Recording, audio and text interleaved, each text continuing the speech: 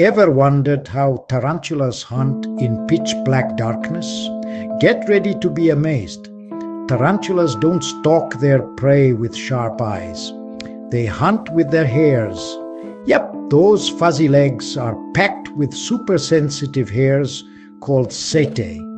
Every footstep, every tiny vibration in the soil, tarantulas feel it like spiders sense in real life. When an unlucky insect stumbles too close, the tarantula goes full ambush mode.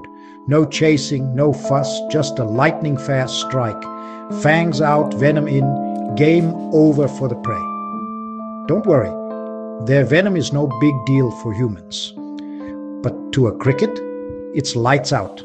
Some tarantulas pimp their burrows with silk, laying tripwires to catch the faintest movement.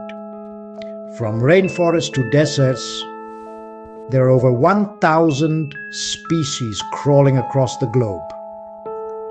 So next time you see a tarantula, remember, these aren't just spiders, they're silent hunters, masters of vibration and stealth. Pretty awesome, right?